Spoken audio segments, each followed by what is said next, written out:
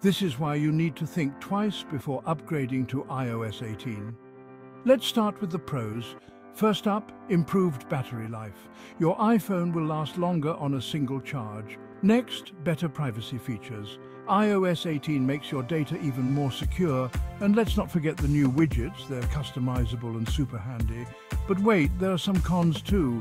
Some older iPhones might slow down, and there could be a few bugs right after the release, plus not all apps are optimized yet.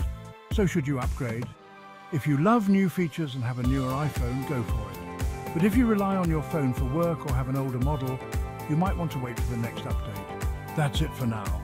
Like and subscribe for more tech tips.